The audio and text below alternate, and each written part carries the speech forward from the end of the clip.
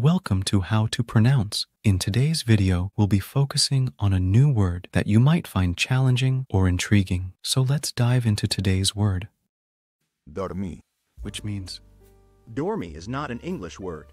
It is the first-person singular preterite of the Spanish verb dormir, meaning I slept. let's say it all together. Dormí. Dormí. Dormí. One more time. Dormí. Dormí.